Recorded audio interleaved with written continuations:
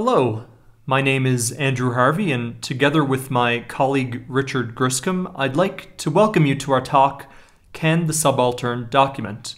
A Mixed Methods Analysis of Community-Led Language Documentation. When involving members of a speech community in the documentation of their own language, it's common to work with speakers who have some experience with formal education or technology. But what about communities whose speakers have very little access to both? This talk describes documentary projects spanning approximately 10 years and involving 4 different speaker communities of the Tanzanian Rift Valley Area, all of which could be described as low resource, marginalized, or existing outside of the larger power structure.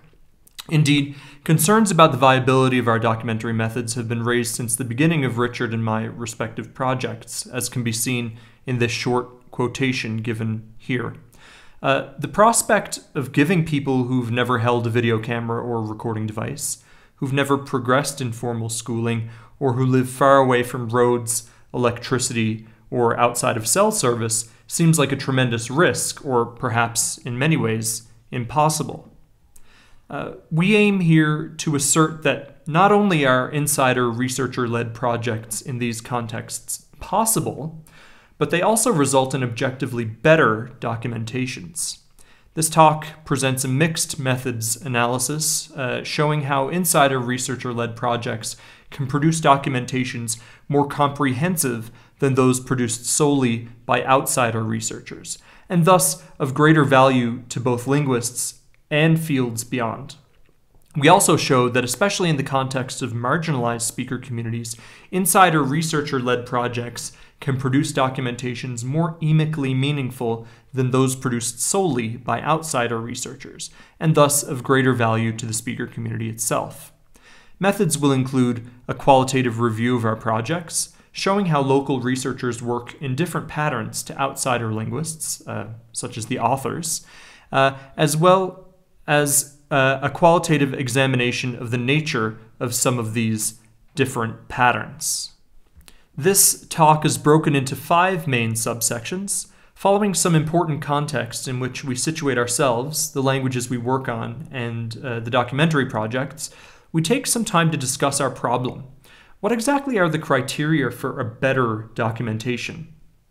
And how can these be measured? We raise 3 possible criteria: comprehensiveness, naturalness, and emic meaningfulness, of which we will address the first and especially the last today.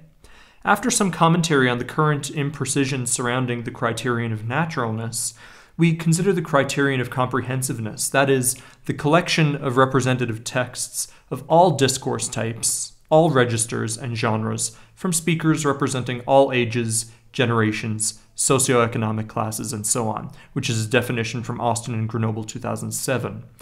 Comprehensiveness of the documentary record can be measured through the analysis of speech act and participant metadata. And we find unequivocal evidence that community member involvement contributes greatly to the diversity and quantity of documentary materials when compared to documentation created by an outsider. Next, we consider emic meaningfulness, the quality of a documentation when it serves to fulfill the needs and aspirations, both personal or communal, of the speakers.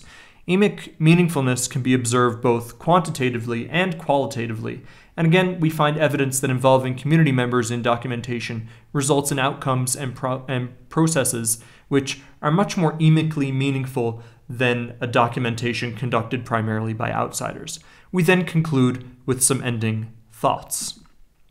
Shortly after our presentation, a recording of the talk will be available on YouTube and at the given DOI. First, we'd like to address what the term subaltern means, as well as why we decided to formulate the title of our talk in the way that we did. To answer the first question, we use subaltern to refer to a person or people who exist outside of the predominant power structure.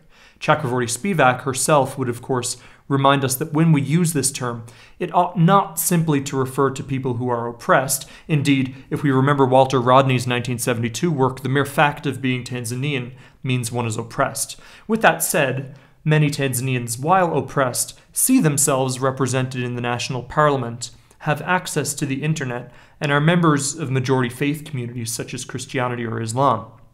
The people we want to talk about today have very little access to any of these channels, what Chakraborty Spivak would refer to as conduits of the hegemonic discourse.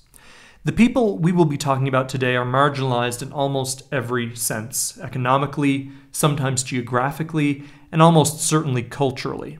They're the Wapagani, pagans, the Wapitwa na Wakati, the outdated, and the Waporini, the bush people, often referred to disdainfully in the popular parlance. Moving to the second question, why did we use this term in our talk? There are two answers, one of which we will provide now and one of which we will provide in our conclusion. Both, we hope, are well justified. After all, we're both aware of the fact that the use of the term, especially by two white foreign researchers like us to refer to groups of people of which we are not members, could be seen as disempowering. The first reason is that it's a very accurate descriptor of the people we work with. That is, it is important to identify the fact that the languages we work with are endangered often because they exist outside of the hegemonic forces of the modern nation-state, and that the communities who speak endangered languages continue to bear the brunt of colonialism. A good example showing the subalternity of the people we work with is the 1990s burning of a church built near the site of traditional Datoga leader Gitamosa's grave, a place of considerable importance to many peoples of the area and access to which was restricted by the construction of the new building. The people couldn't work within the existing power structure via courts, via land ownership claims, via the religious community, etc., to resolve this, and ended up resorting to the only method they could. Different but comparable examples can be found again and again across the histories of the speaker communities with whom we work. To provide some context of who we are, I'm a research fellow at the Leiden University Centre for Linguistics, as many of you will know. The title of my current funded research is Gorwa, Hadza, and Ihanzu, Grammatical Inquiries in the Tanzanian Rift Valley Area. My interests include the languages of the Tanzanian Rift, their documentation and description, their formal morphosyntax, and the histories and cultures of their speaker communities, especially as evinced through linguistic arts and language contact.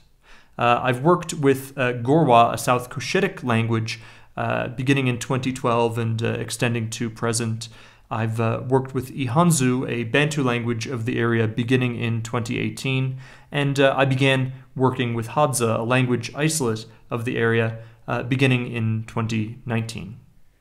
Hello, my name is Richard Griscom, and I'm a postdoctoral researcher at Leiden University. I specialize in the documentation of endangered languages in East Africa and the development of digital fieldwork methods. I've worked with the Assamjig Datoga community since 2015 and the Hadza community since 2019. Indeed, the Tanzanian Rift Valley area is a particularly rich area for this kind of work. According to Kiesling, Mouse, and Nurse 2008, it's the only place on the African continent in which languages from all four major African language phyla are spoken and have been in contact for a long period of time. This is reflected in the languages of our sample. The first language of our sample is Assamjig Datoga, and Assamjig Datoga is actually one variety of Datoga, which is a group of languages or dialects spoken in various areas across Tanzania. The three areas where Assamjig Datoga are spoken near Lake Eyasi are indicated here by red circles, and there's a fourth community much further to the north. Assamjig Datoga is a Southern Nilotic language and is spoken by approximately 3,000 people. Here is a short sample of the Assamjig Datoga language.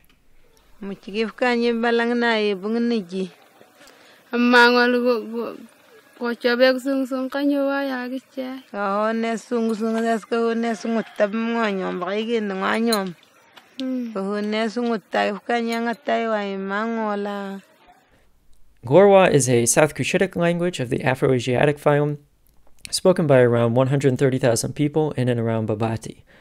And here is a short video of Akobu Usakware talking about farming sisal when he was younger.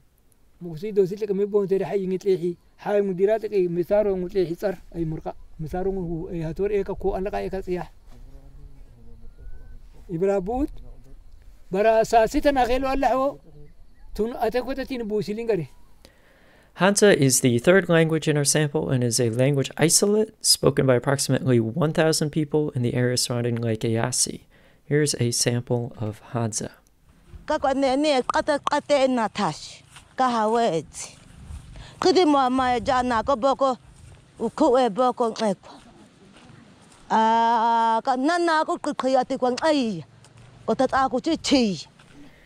The fourth and final language in our sample is Ihanzu. And Ihanzu is a Bantu language of the Niger-Congo phylum spoken by around 26,000 people in and around the northern Singida district. And here's a video of Samuel Isaiah speaking with a friend about Ihanzu riddles. Ibe Ndo inzira kutire nakukhera kumwanzo imethuka Longalako kumwanyomba mwanyomba lunkhundi. Throughout the presentation, we will use the terms insider researcher and outsider researcher to denote researchers who are members of the community and those who are not. We'll use the unqualified term researcher to refer to both of these groups, and these terms are borrowed from the 2006 publication by Felix Ameka, which you see on the right side of the screen. We'll see in the projects that there are a variety of different approaches to outsider researcher-led and insider researcher-led language documentation.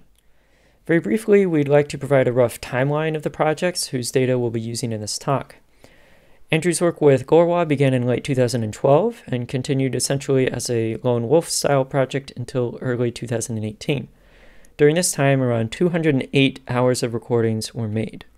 My own initial work with Asamjig Datoga began in 2015 and continued in that form for about 3 years, during which around 140 hours of recordings were made. As part of a Firebird grant, Andrew could begin more actively involving Gorwa researchers in early 2018 in a project that continues in one way or another to the present, and during this particular project, around 281 hours of recordings were made.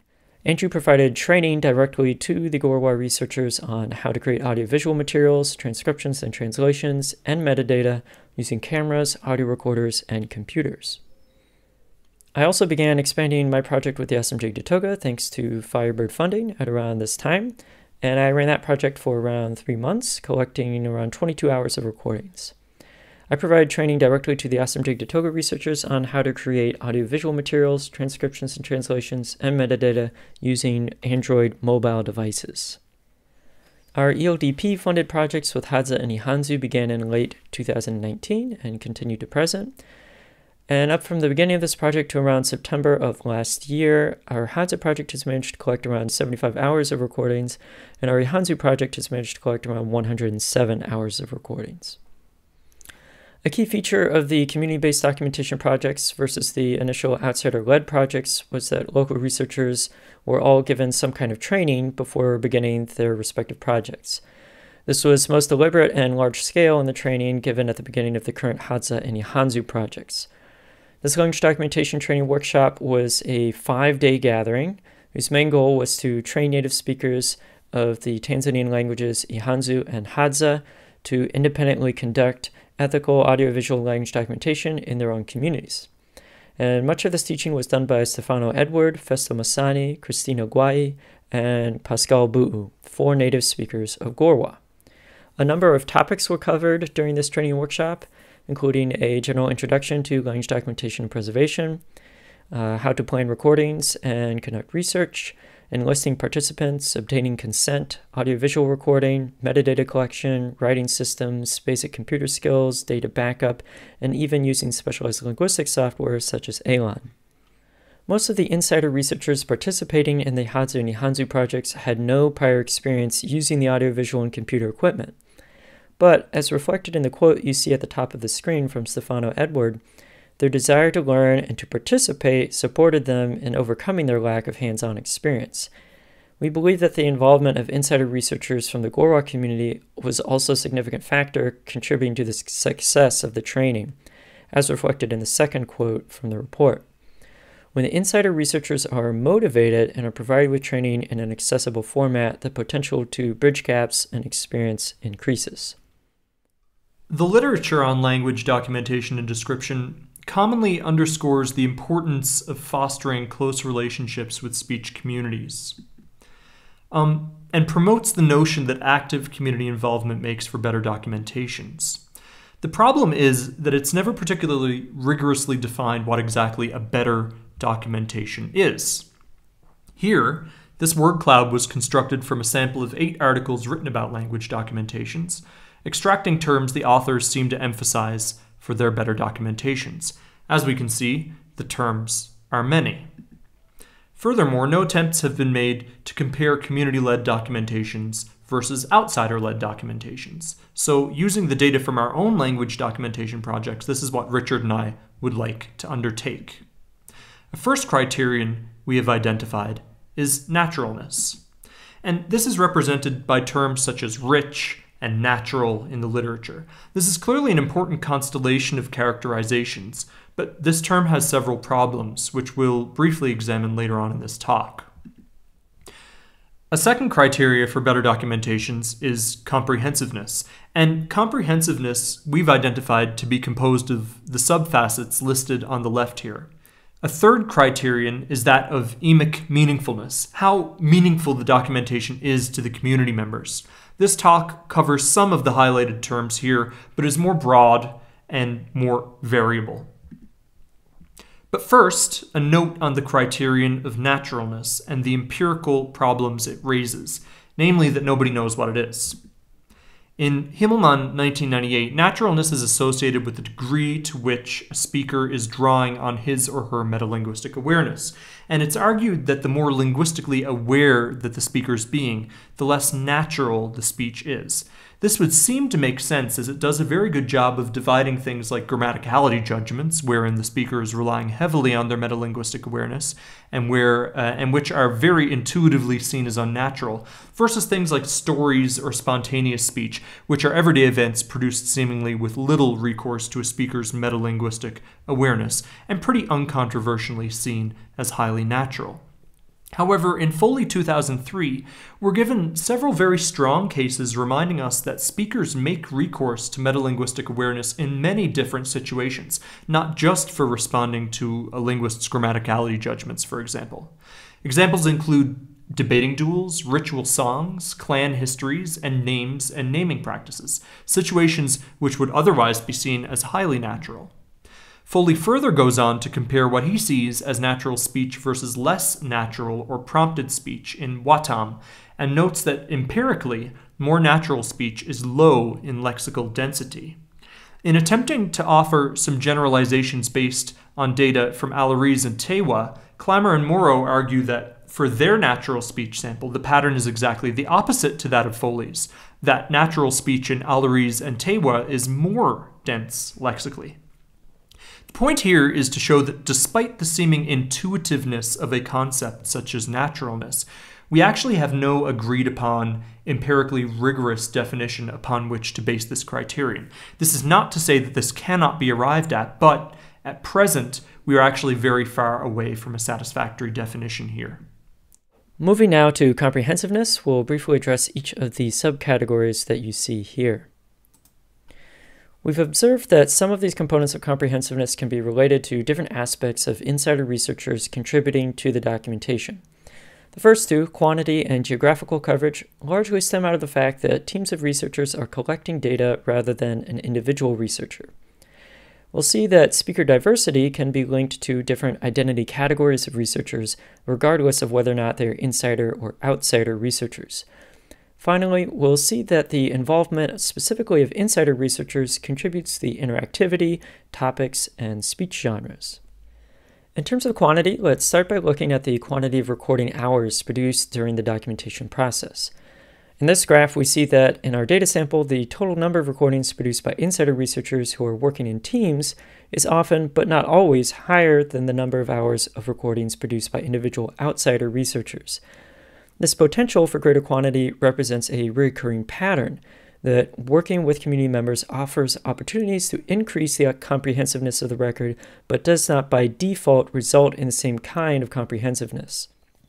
One fact which isn't represented here is that outsider researchers often collect elicited data, and this type of data is often much longer in duration than natural speech data collected by insider researchers, and often constitutes a significant portion of the hours of recordings created by outsider researchers. Another way in which community members contribute to the comprehensiveness of the record is by increasing the potential to work with larger numbers of speakers. Here we see that in our data sample, the average number of unique speakers participating in the documentation projects led by insider researchers is often much higher than those led by outsider researchers. Again, this reflects a potential that is not always realized, and there's a lot of variation across the different groups. Another component of comprehensiveness is the geographical coverage. This can vary significantly depending on the geographical distribution of speakers. Here, for example, we see the distribution of recordings that I produced during my time as a graduate student, which reflects the dispersed nature of the Assamjig Datoga community. I was primarily based in Lhangarari, which at the time was the only known community of Assamjig Datoga speakers.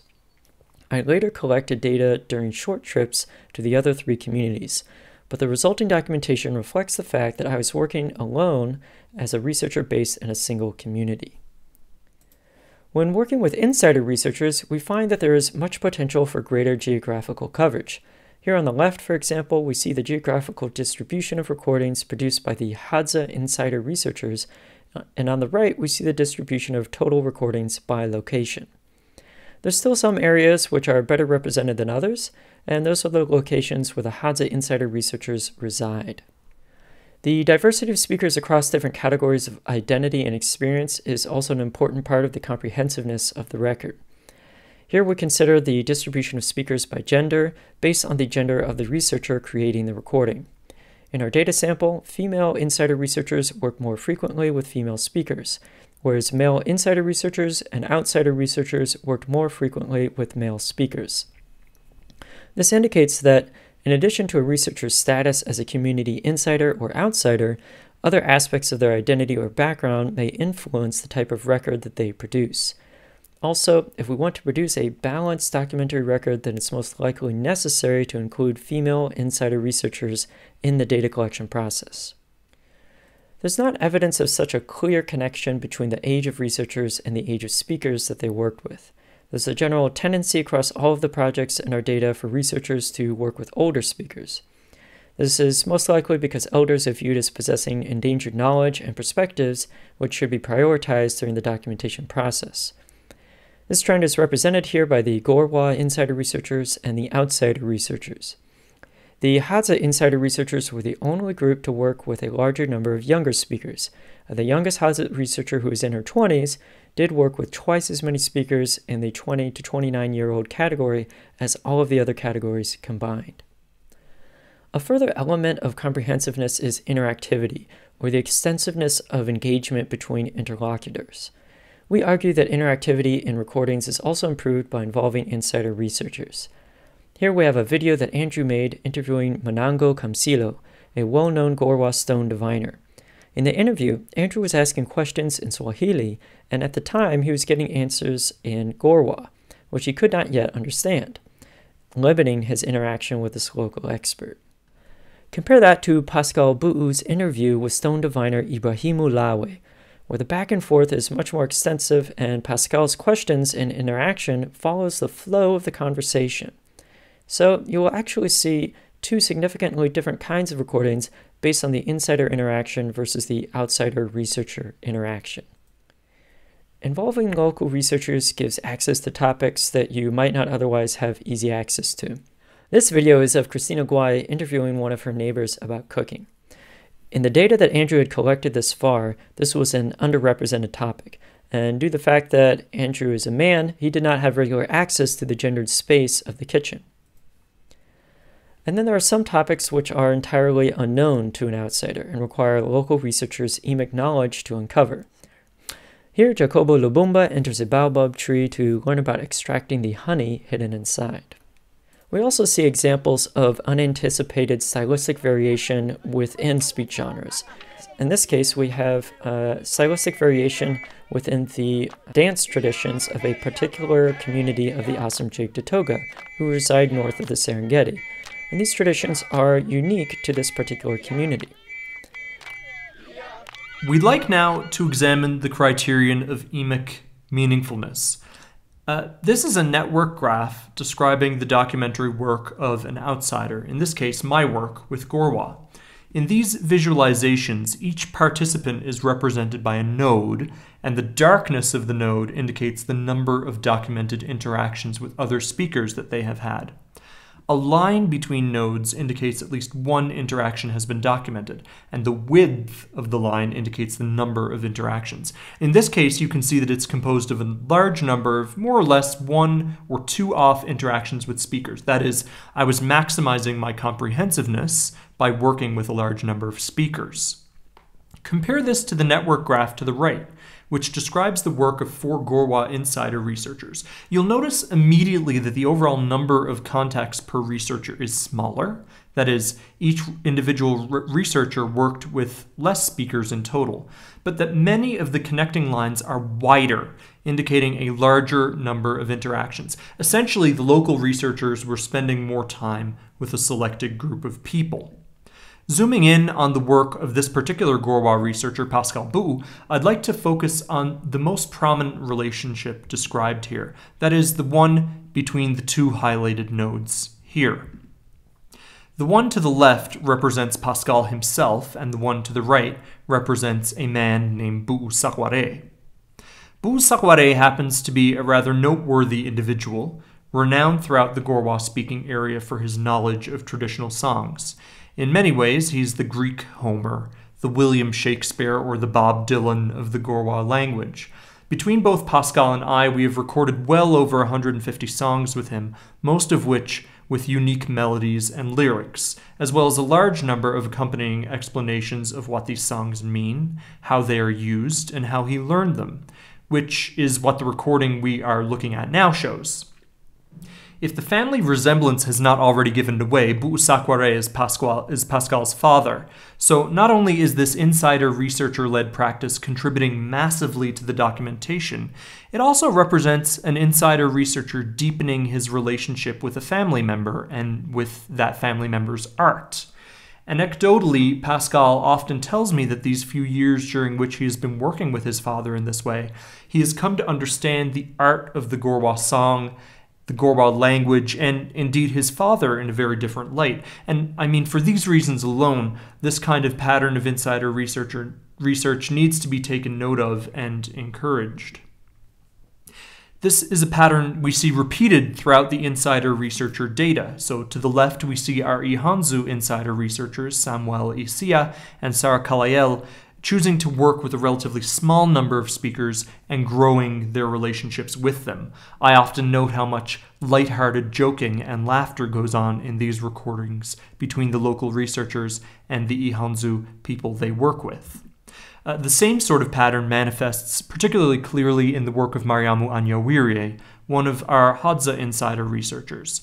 Here we can see, once again, the significant time she has spent with one particular speaker, visiting them again and again during the course of her research. In this video, insider researcher Sarah Kalael is talking with Betha Isaiah about one of the topics we see again and again in the insider researcher data, raising children. This is a topic that, as an outsider researcher, I never really thought about recording. And indeed, raising children is something every society must accomplish, but perhaps has never stood out as something particularly salient for or among the communities that I've worked with. But of course, for the people themselves, especially many of our insider researchers who have young families or are planning to start families in the coming years, this is a topic of acute interest and relevance. In fact, we see this topic again and again among our insider researcher materials. Here, Stefano, behind the camera, speaks with Edward Guai about raising children in the Gorwa speech community. And here we see that the topic of raising children occurs in all 3 of the collections created by Ihanzu, Hadza, and Gorwa insider researchers, and is not represented at all in any of the materials collected by the outsider researchers. We can see a similar pattern of giving time to genres unknown by outsider linguists in the example of the Gorwa shoe ceremony. Involving local community members may also help uncover speech genres that were otherwise unknown to the outside researcher. This is a video of one of the rituals associated with Gorwa betrothal, in which the prospective bride approaches her prospective groom and attempts to take his leather shoes off, an act the groom is supposed to resist. Onlookers are expected to encourage the groom to struggle and to berate the fitness of the prospective bride, a verbal act which would otherwise be very strange to do in public. This genre is characterized by a special sort of jeering and invective, and would otherwise have gone unnoticed if it hadn't been recorded by Gorwa local researcher Festo Masani. Another example of a genre unknown to outsiders comes from the Assamjig Datoga insider researchers, who created a recording of a secret language variation of Assamjig Datoga akin to Pig Latin, whereby certain final syllables are moved from the end of words to the beginning, as seen in the examples bagida coming from gidaba, reason or because, and jihi coming from hiji, here. The initiative to create this recording came directly from the insider researchers themselves, who wished to document a little-known feature of their community's linguistic practices.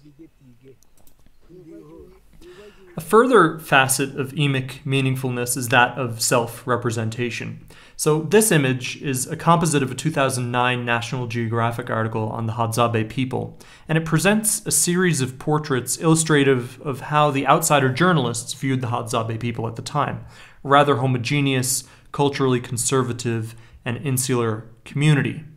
Contrast that with the photos of some project participants taken by the insider researchers. A much more diverse group emerges, including both traditionalists as well as Hadzabe people living their lives in ways perhaps less appealing to a magazine photographer or editor. Representation, we believe, is not trivial, and emic representation affects the documentary record in a positive way. We see this reflected again in the work of Gorwa insider researchers. To provide some context here, the Gorwa and Iraq people see themselves as distinct ethnic groups, though with a complex and sibling-like shared history. This stands in marked contrast to popular Tanzanian belief, where the two ethnic groups are often considered identical. In the case of the Gorwa, the smaller and less politically and culturally powerful group, work of Gorwa insider researchers has shown this difference in increasing detail. For example, the secret Manda Brotherhood features heavily in matters of resource use and ritual practice throughout Gorwa life, and this group is not present in Iraq accounts. This important detail only came to light through the research of Gorwa insiders, like this video of Pascal Bou as he interviews Dira Michlai about the finer points of the secret Manda Brotherhood. He has this level of access and comfort from the interviewee because his father is an important member of said brotherhood. So, to review, we began the analysis part of our talk recognizing the criterion of naturalness, but questioning its current utility in assessing a language documentation, due to the fact that it has, as of yet, to be successfully operationalized. We then gave considerable time to examining the criterion of comprehensiveness, showing how insider researchers have the potential for conducting documentation just as, and in many ways even more, comprehensive than outside researchers. We then turned to the third criterion of emic meaningfulness, and this was the first time we've expanded on this topic as we conceive it. In many ways, this criterion was more difficult to measure than something like comprehensiveness, but here we have depicted a number of cases from across the communities with whom we work to show how documentary linguistics can be a powerful tool for allowing people traditionally not given a voice to express themselves in ways that are true to them and their ways of seeing the world. Which, to conclude, brings us right back to Gayatri Chakravorty Spivak and the second reason why we have decided to title our talk, Can the Subaltern Document?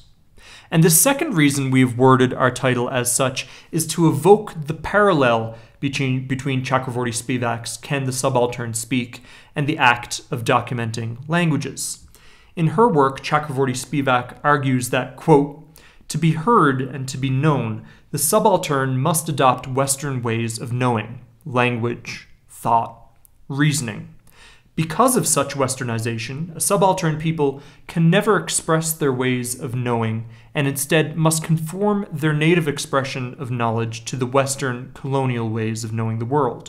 The subaltern can be heard by the colonizers only by speaking the language of their empire. Thus, intellectual and cultural filters of conformity muddle the true voice of the subaltern. Now, the discipline of linguistics has historically been rooted in descriptive and documentary practices which focus solely on Western expressions of knowledge. When a linguist works with a speaker to record a list of lexical items or grammatical paradigms, the goal is to meet standards established by the academic community. The same could also be argued from the linguist who records narratives and dialogue simply for the purpose of building a collection of parsed and glossed texts. We could consider these as forms of solicited self-representation.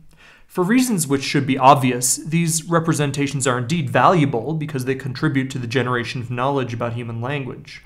Is it possible, though, to let speakers express and represent themselves out of their own initiative and through their own native expressions of knowledge?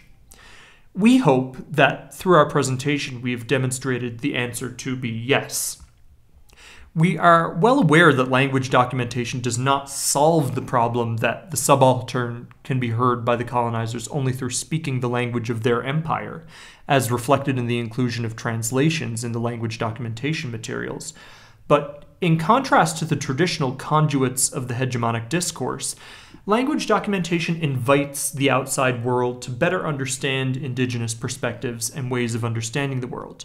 Because language documentation is a form of exploring and representing the everyday life, political, economic, spiritual, etc., of everyday people who are often not considered in national or regional histories, the potential for allowing people traditionally not given a voice to express themselves in ways that are true to them and their ways of seeing the world is really tremendous. Research reformulated as observing, exploring, and inquiring about the place where you live and the community of which you are a part results in stories, songs, personal histories, local practices, filtered as little as possible by Western researchers. And this talk demonstrates that research conducted in this manner is not only possible, but preferable. Thank you, and these are our references.